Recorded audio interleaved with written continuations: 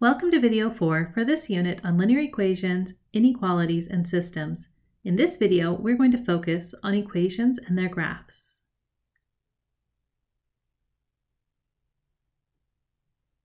Linear equations can be written in different forms.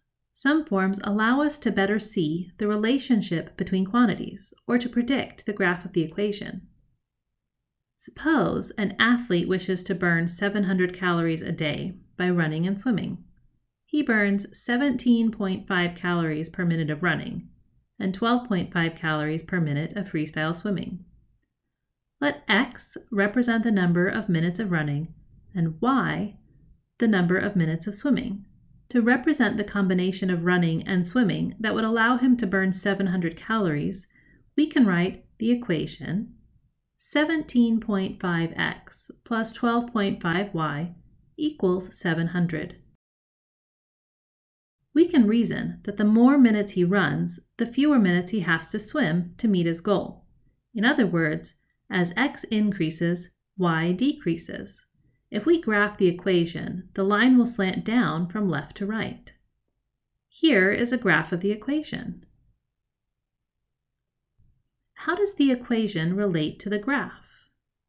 The values where the line intersects the vertical and horizontal axes, 56 and 40, are not in the equation, but we can reason about where they come from.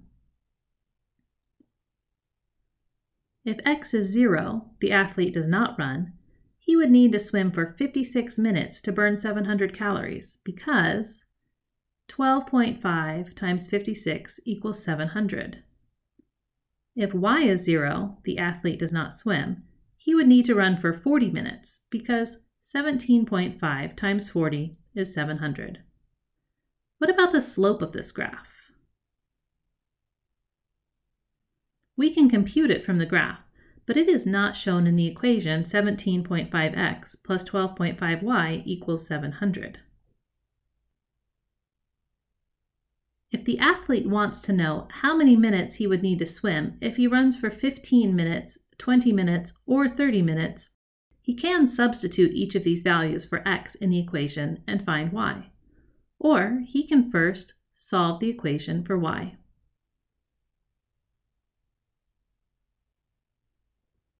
Or y equals 56 minus 1.4x. Notice that y equals 56 minus 1.4x, or y equals negative 1.4x plus 56, is written in slope-intercept form.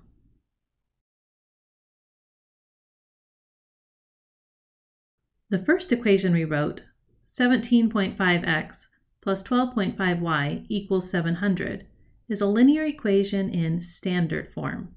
In general, it is expressed as ax plus by equals c, where x and y are variables, and a, b, and c are numbers. When we solve the equation for y, we have an equivalent equation in slope-intercept form. How does this equation relate to the graph? The coefficient of x, negative 1.4, is the slope of the graph.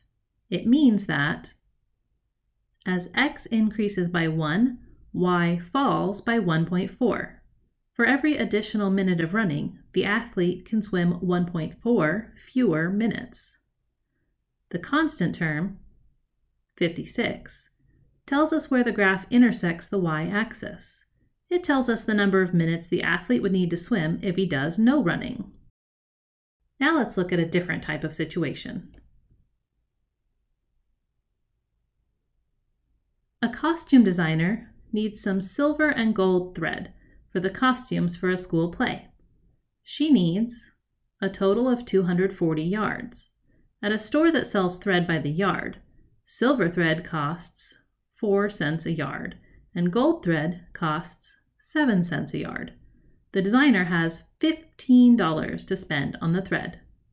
How many of each color should she get if she is buying exactly what is needed and spending all of her budget? The situation involves two quantities, silver thread and gold thread. and two constraints, length and cost. Answering the question means finding a pair of values that meets both constraints simultaneously. To do so, we can write two equations and graph them on the same coordinate plane. Let x represent yards of silver thread and y represent yards of gold thread.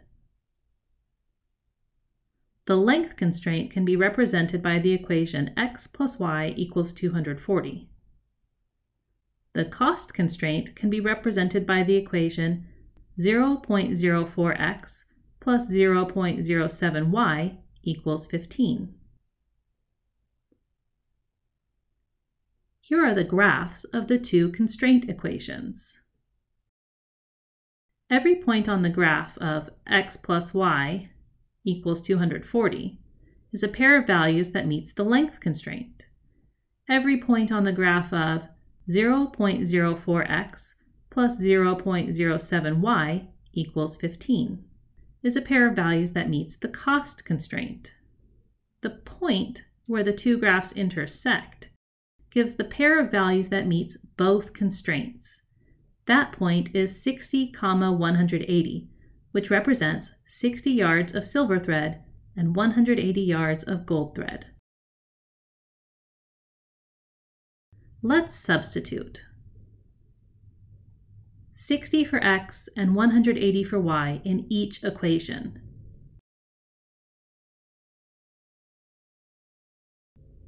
We find that these values make the equations true. 60, 180 is a solution to both equations simultaneously. A system of equations consists of two or more equations that represent the constraints in the same situation. A curly bracket is often used to indicate a system. The solution to a system of equations is a pair of values that makes all of the equations in the system true. Graphing the equations is one way to find the solution to a system of equations.